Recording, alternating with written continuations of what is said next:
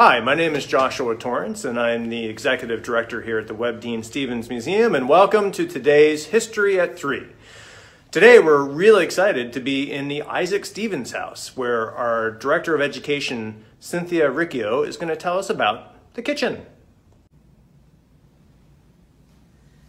Hi, we are here in the kitchen of the Iaasc Stevens house, and just a little bit of women's history for you. It was common that the women worked in the kitchen. Women tended to do most of the work inside of the house during colonial times. Men tended to do all the work outside of the house. So this kitchen really reflects what a middle-class family would have had in their kitchen. One thing that is particularly fancy is this reflector oven. So if you've ever been to Stop and Shop where you see the chickens on the rotisserie, this reflective oven is exactly that for colonial times.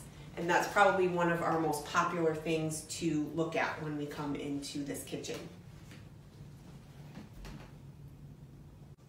Well, thank you so much, Cindy. I don't know about all of you, but now I want some good rotisserie chicken myself. Thank you so much for joining us on today's History at 3.